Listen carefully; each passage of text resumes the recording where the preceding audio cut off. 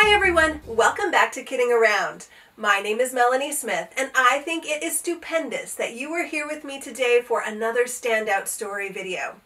Today we'll be talking about Bartholomew and the Oobleck. Before we do that though, if you like what you're seeing here and you want to follow along with all of Kidding Around's videos, please make sure to subscribe to our YouTube channel, and below each video click the thumbs up. Also, if you really like what you're doing here, please share us with your friends. Thank you so much. Okay, Bartholomew and the Oobleck by Dr. Seuss. Do you know this book? It is a great book, and I can't wait to hop in and read it with you. After we're done, we are going to try making our very own Oobleck. I can't wait for that either. But first, let's read the book. Bartholomew and the Oobleck by Dr. Seuss.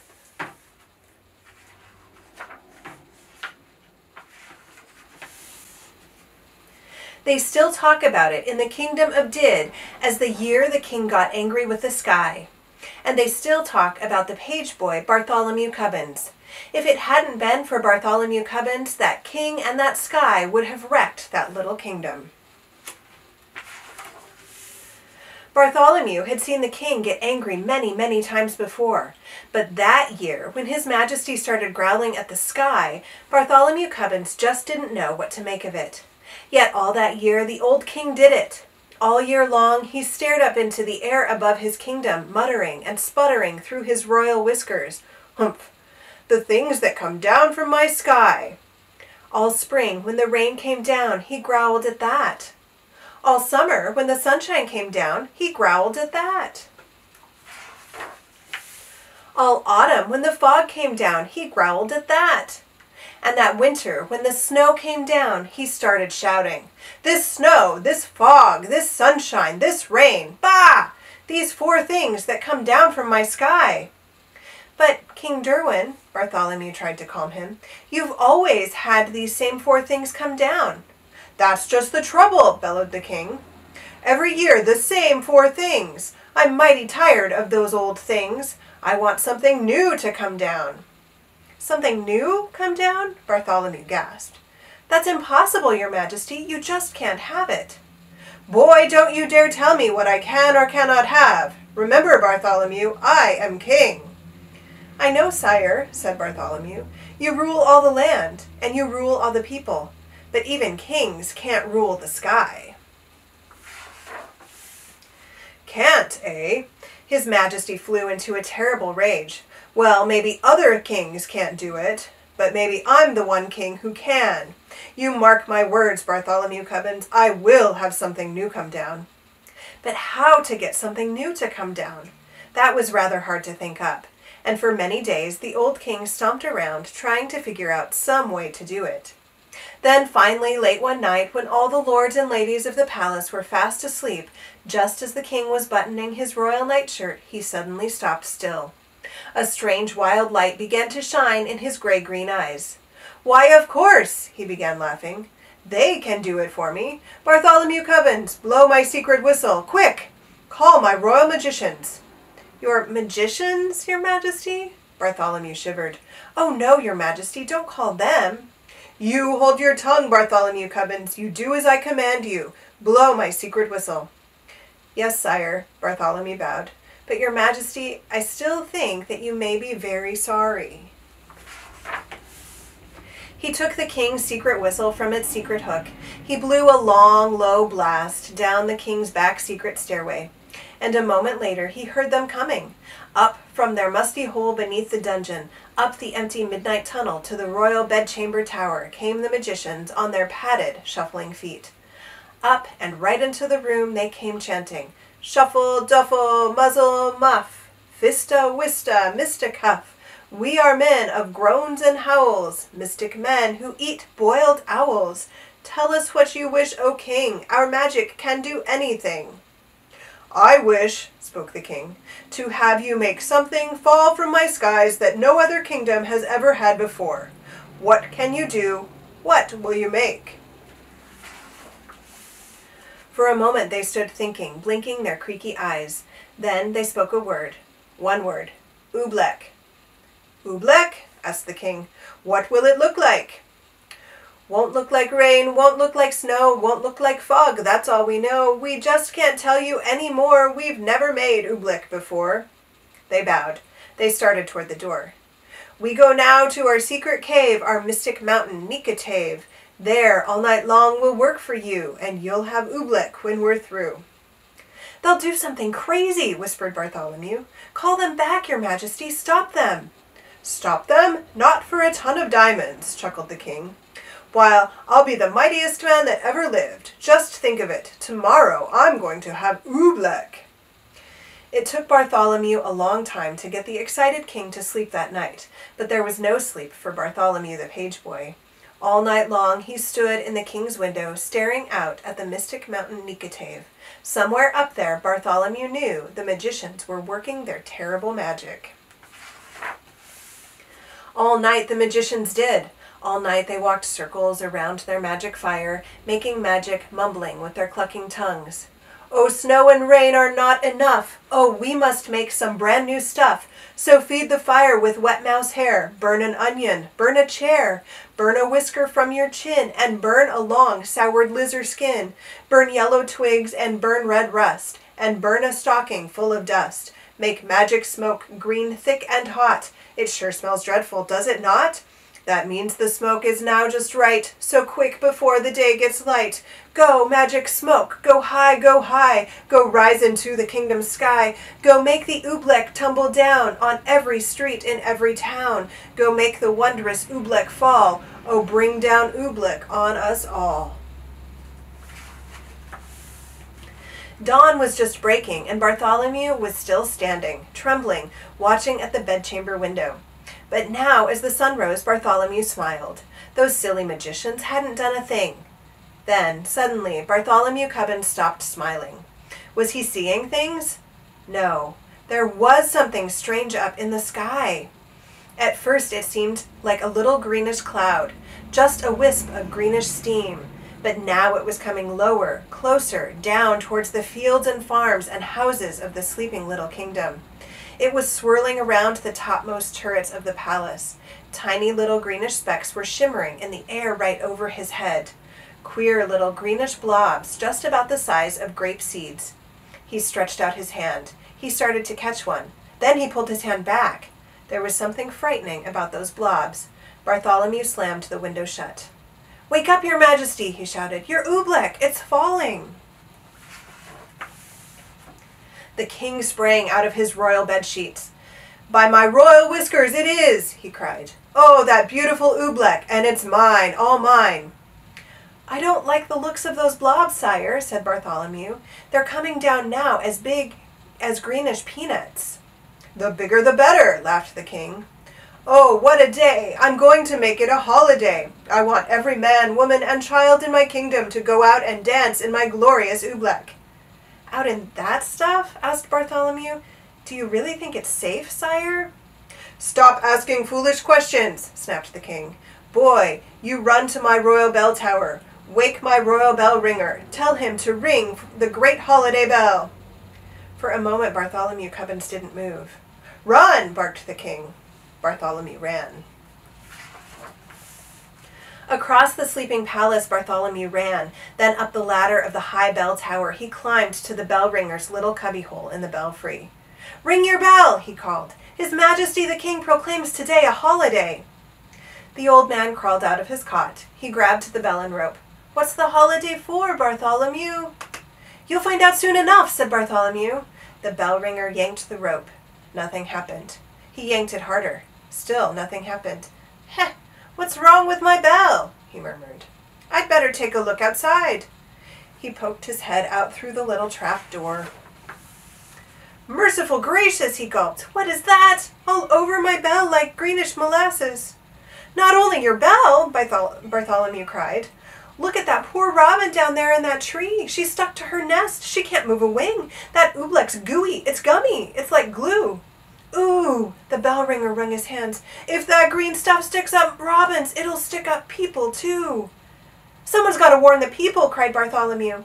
"Got to wake 'em and warn 'em to stay inside their houses. I'll tell the royal trumpeter," he shouted. He turned and slid like lightning down the bell tower ladder. To the trumpeter's tower raced Bartholomew Cubbins, and on up the steps, 4 at a time.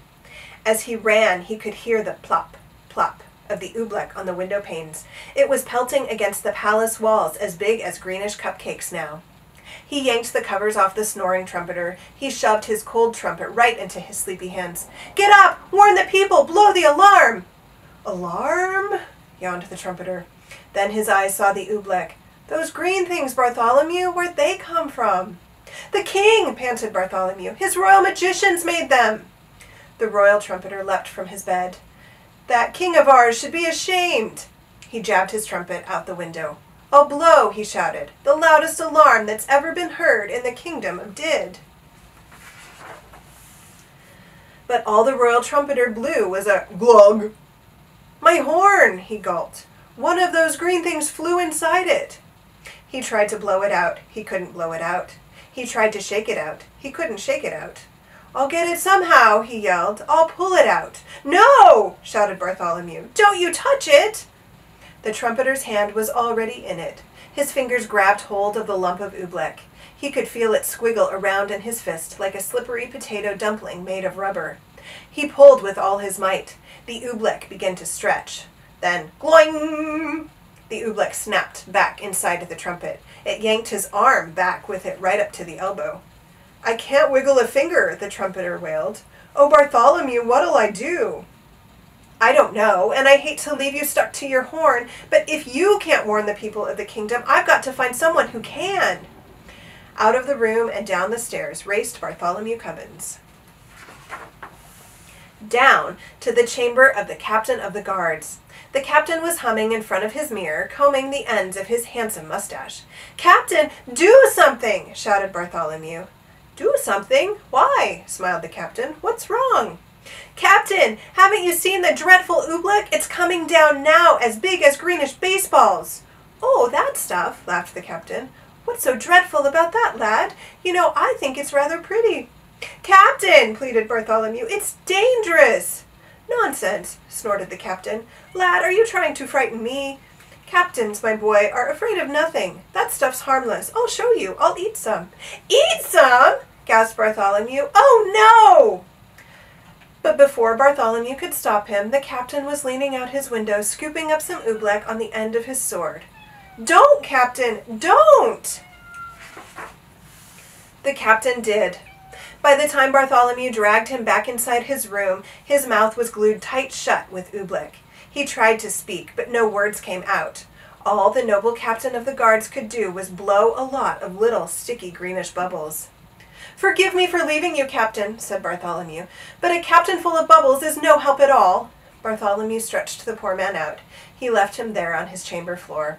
Bartholomew went tearing through the zigzag palace hallways. "I'll get the king's horse! I'll ride through the country! I'll warn the people of the kingdom myself!" He pushed open the door that led out to the royal stables.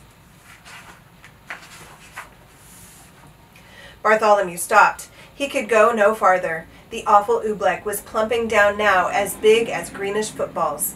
Too late to warn the people of the kingdom. There were farmers in the fields getting stuck to hoes and plows. Goats were getting stuck to ducks. Geese were getting stuck to cows. Outside the palace it was piling up, great greenish tons of oobleck, deeper and deeper on every roof in the land. There was nothing Bartholomew Cubbins could do out there. Shaking his head sadly, he stepped back inside. But inside, a moment later, it was just as bad as out. With an angry roar, the oobleck was suddenly hitting the palace harder. It was battering and splattering against the walls, as big as greenish buckets full of gooey asparagus soup. Like a sinking sailboat, the whole palace was springing leaks. The oobleck was ripping the windows right off their hinges. It was dripping through the ceilings. It was rolling down the chimneys. It was coming in everywhere, even through the keyholes. From every bedroom in the palace came the howls of lords and ladies, frightened in their nightgowns. They came jumping to their doors. "Go back to your beds! Get under your blankets!" Bartholomew Cubbins went crying through the halls. But nobody paid the slightest attention. Everyone in the palace started rushing madly about. The royal cook rushed down to the royal kitchen. Bartholomew Cubbins saw him trapped there, stuck to 3 stew pots, a teacup, and a cat. The royal laundress rushed outside to save her laundry. Bartholomew saw her, stuck tight to the clothesline between two woolen stockings and the king's best Sunday blouse. He saw the royal fiddlers. They were stuck to their royal fiddles. Everywhere Bartholomew ran, he saw someone stuck to something. They were stuck up by the dozens. Every last friend he had in the world was flopping and floundering, all hopelessly caught in the goo. Then suddenly, in the midst of the hubbub, Bartholomew gasped, "The king!" Where was the king? He'd forgotten all about him. It was in the throne room that Bartholomew found him. There he sat, old King Derwin, proud and mighty ruler of the kingdom of Did, trembling, shaking, helpless as a baby. His royal crown was stuck to his royal head. The seat of his royal pants were stuck to his royal throne. Oobleck was dripping from his royal eyebrows. It was oozing into his royal ears. "Fetch my magicians, Bartholomew," he commanded. "Make them say some magic words. Make them stop the Oobleck falling." Bartholomew shrugged his shoulders. "I can't fetch them, your majesty. Their cave on Mountain Nikotave is buried deep in Oobleck." "Then I must think of some magic words," groaned the king. "Oh, what are those words my magicians say? Shuffle, duffle, muzzle, muff. That's all I can remember, and they don't do any good. The Oobleck keeps on falling harder." Bartholomew Cubbins could hold his tongue no longer. "And it's going to keep falling," he shouted, "until your whole great marble palace tumbles down. So don't waste your time saying foolish magic words. You ought to be saying some plain simple words." "Simple words? What do you mean, boy?" "I mean," said Bartholomew, "this is all your fault. Now the least you can do is say the simple words, 'I'm sorry.'" No one had ever talked to the king like this before. "What?" he bellowed. "Me? Me say I'm sorry? Kings never say I'm sorry, and I'm the mightiest king in all the world." Bartholomew looked the king square in the eye. "You might be a mighty king," he said, "but you're sitting in Oobleck up to your chin, and so is everyone else in your land. And if you won't even say you're sorry, you're no sort of a king at all." Bartholomew Cubbins turned his back. He started for the throne room door. But then Bartholomew heard a great deep sob. The old king was crying. "Come back, Bartholomew Cubbins. You're right. It is all my fault, and I am sorry. Oh, Bartholomew, I'm awfully, awfully sorry." And the moment the king spoke those words, something happened.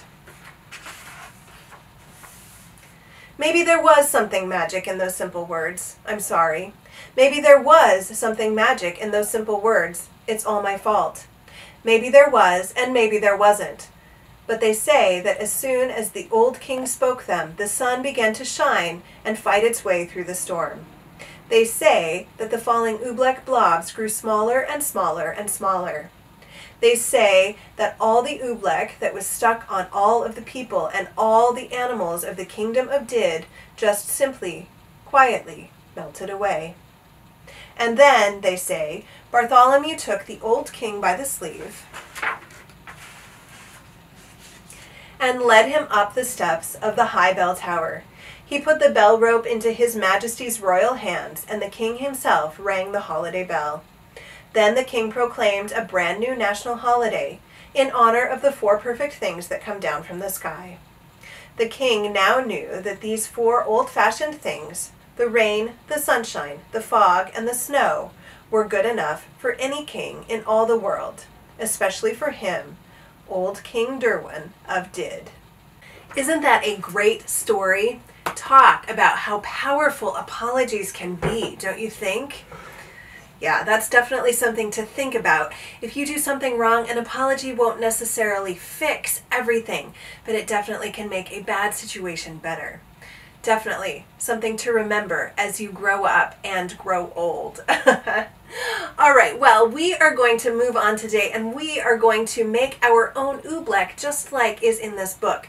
Of course, our Oobleck won't be falling from the sky, and it's not quite as hazardous as it appeared in this story. It's a lot of fun to play with, though, so let's go ahead and get started. Before we do this, let me just show you a little bit about what oobleck is and about how it moves. All right, so you can see here, I have some green stuff down in the bottom of my bowl. I am going to pull my fork along it. Do you see that? Do you see how it kind of pulls up and it becomes hard? You can see there it comes hard, and then as I let it run off, it becomes liquid. This is something that is so much fun to play with your hands with, but I want to make ours before I dig in with my hands because your hands really do get a little bit messy, and I want to be able to make my oobleck without getting everything ooblecky, if that makes sense. All right, so let's go ahead and get started. So to make your oobleck, you will need a few supplies. You will need some cornstarch and some warm water. That's basically all you need. Of course, you will need something to mix it in, so a bowl. And then if you want to make your oobleck green, like in the story, you should have some green food coloring. A measuring cup will definitely help you make this oobleck the best that it can be. And then you might need a fork or a spoon or something to mix your oobleck. I will tell you, I think the best way to mix it is with my hands, so that is what I am going to be using. All right, so this is a very simple recipe. You are going to use 2 parts of cornstarch to 1 part of water, and you are going to mix that together. So what that means is that if you use 2 cups of cornstarch, then you are going to use 1 cup of water. So double the cornstarch and then halve the water, if that makes sense. All right, so I am going to put in 2 cups here of cornstarch into my bowl, and then I am going to put a cup of water. So 2 parts cornstarch, 1 part water.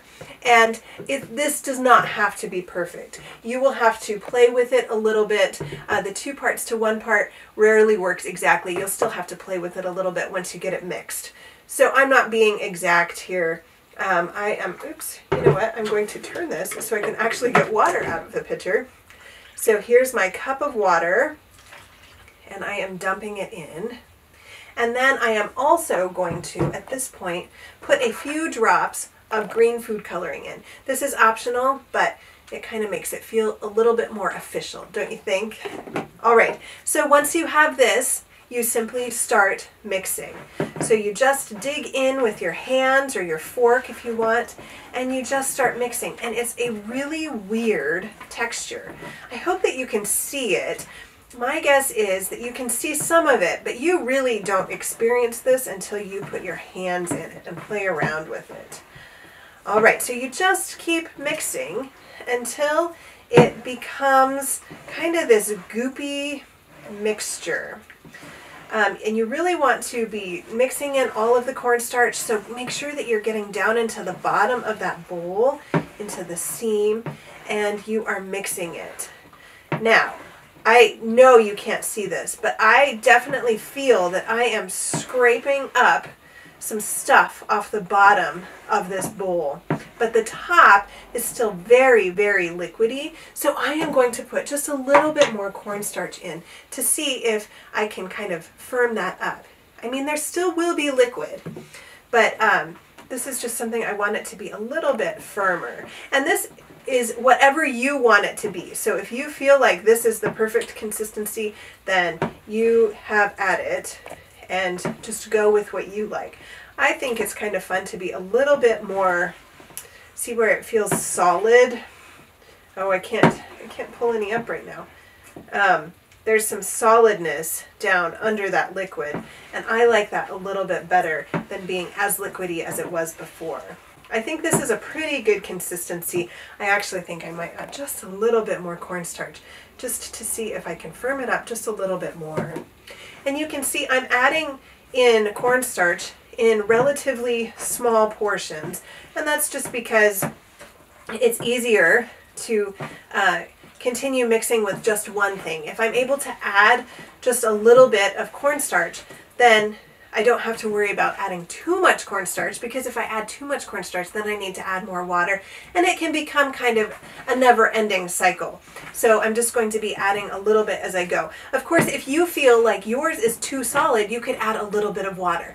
But do be aware that it's easier to add smaller amounts as you go than it is to try to correct if you accidentally add too much of one thing. Hopefully that makes sense. All right, yes, I think this is a great consistency, and yes, there's stuff there on the bottom that is so weird feeling. All right, you can see this is a really cool liquid. I guess it's a liquid. We watch it kind of fall down there, and then it breaks just like that. And then it flows out a little bit more. When I pick it up and squeeze it really hard, you'll see that some liquid comes out between my fingers, but then when I open it up, there's like a hard ball in the middle, and then I just let it sit for a little bit and it becomes liquid again. This is so cool. I hope you have a chance to make your own and play with it, because it is an experience like none other. You know, in scientific terms, this is what's known as a non-Newtonian fluid. So in non-Newtonian fluids, viscosity, which is basically the thickness of a liquid, so that thickness or viscosity can change when under force to either more liquid or more solid. So definitely we see that, right? So the more force that I apply here, the more solid it becomes, and the less force, the more liquid it becomes. I really hope you have a chance to make some and play with this. You definitely won't regret it. So when you're done with this, you can save it in an airtight container. If you do that, when you open it up again to play with it, you might realize that you need to add some more water or some more cornstarch. Not as much as you did to start with, just a little bit to help it either become more liquid or more solid. When you are done with it, this is something that you should throw away. Don't rinse this down your drain. You can definitely just wash your hands if you needed to do that after you play with it. But don't just dump this whole thing down the drain. It may clog your pipes. This is something to go out straight in the trash. Well, I hope that you have had fun today reading about Bartholomew and the Oobleck, and then making your own Oobleck. I know, I have had a blast. I love making Oobleck. Every single time I get to make it, I have so much fun. Well, thank you so much for joining me for this one. I look forward to seeing you on Monday, where we will be doing another Masterpiece Monday lesson. I can't wait to make some art with you. Until then, thanks so much for joining me for this one. Thanks for kidding around with me. I will see you next time.